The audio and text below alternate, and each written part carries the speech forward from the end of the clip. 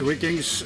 Yeah, MetalMickey was making a video about 10 albums to kind of explain death metal, so I kind of thought of picking out various genre of 90s death metal, you know, technical, more melodical, doomier, faster stuff. I haven't picked out the obvious Immolation, Incantation, Cannibal Corpse, Death, those essential bands that, yeah, everybody knows them, and you know, Morbid Angel as well. You know, they have kind of set the base for a lot of newer stuff, but there was a lot of other kind of offsprings from the US death metal back in the days, and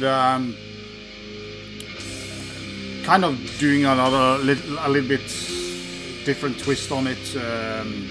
Yeah, hope you enjoy it. I mean, this is just for fun, isn't it? So in the background we are playing one of them, and this is the Fourth Dimension, Hypocrisy.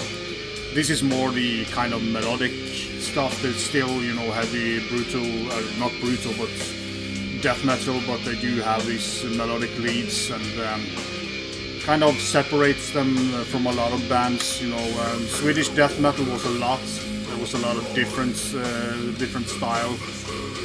Killer album by Hypocrisy, and Hypocrisy was one of those bands that, you know, I discovered with the first album, and I kind of evolved from the US style. They were very inspired by the you know, Florida scene in the beginning, but here is kind of the album where they found their own style and created something new. Another Swedish death metal band was important for me back in the was Seance with Sulphur of Dice. No, Fornever later rest. So Sulphur of Dice was the second album. This is brutal. It's not Swedish sounding at all. It's just brutal death metal.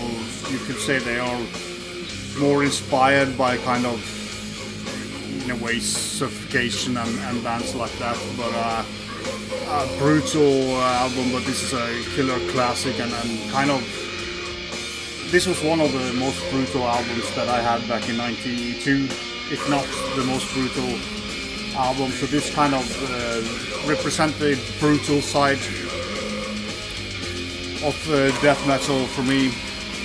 Then we have the doom and the death doom side. I took My Dying Bride, As the Flower Withers, another kind of essential band when it comes to the early slow death metal, and yeah, just a killer album, and to this day, this came out in '92 as well, and just kind of show how variated the death metal scene got. You know, '92 was kind of the year where everything spread out, you know, 91, 92. Yeah, that's how I kind of based my video. Another band that kind of combined the brutality with the doomy stuff was German's Fleshcrawl, and I also tried to pick out several countries. So Fleshcrawl with Descending to the Absurd. This also had kind of some very death doomy elements, but then they blast away. Killer album for me, and this kind of represents the German scene. I could have picked Atrocity and Morgoth, but I'm sure they will pop up in other bands. But yeah, I love this album as well. It's kind of mixing the different styles in a way. Then we have, you know, the more grinding stuff. I had to go with this one, Utopia, Banished by Napalm Death. Yeah, it's my favorite Napalm Death album, but that doesn't matter. This is kind of where they have mixed their early stuff with the new stuff. So it's death metal with a lot of grind, drive in it. So that's kind of another aspect with the death metal. Back in the days, and this is also '92 if I'm not mistaken. Maybe I just picked '92 albums. apart from Hypocrisy was 94. You know, another country that's important in Europe, at least for death metal, is Poland, and Vader is one of the most unique sounding band in the world. They have had this style since the early 90s and still plays the same style, and there's no band sounds just like Vader. This fast blasting death metal with a different voice and great guitar solos, like crazy guitar solos, you know, wicked drumming on it. Yeah, the ultimate Incantations. It's a classic, but it's also kind of a representative for the Polish sound in a way. Finland, I was thinking about Demigod, Demilek, especially. Demilek is a very unique band. You had Sentenced,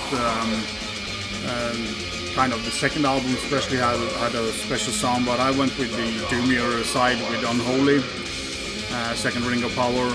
This was 94 if I remember correctly. Yeah, this is slow, weird and twisted, kind of death doom. Again, a unique sound. It doesn't sound like anybody else. Yeah, just a fantastic album, in my opinion. They do have some synths there, and they do have a track with female vocals on as well, so a little bit out of the ordinary. Another unique band for me, at least back in the days, was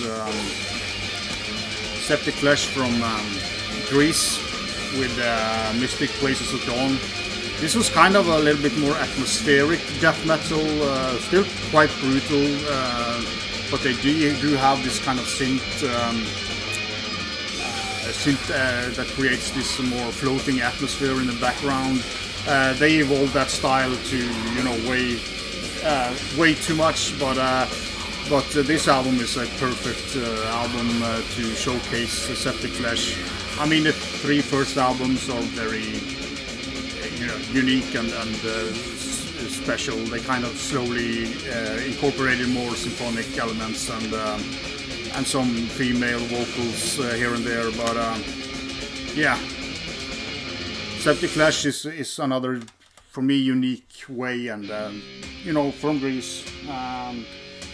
Then going to Austria with this is more murky, brutal. The vinyl it's Miasma with changes.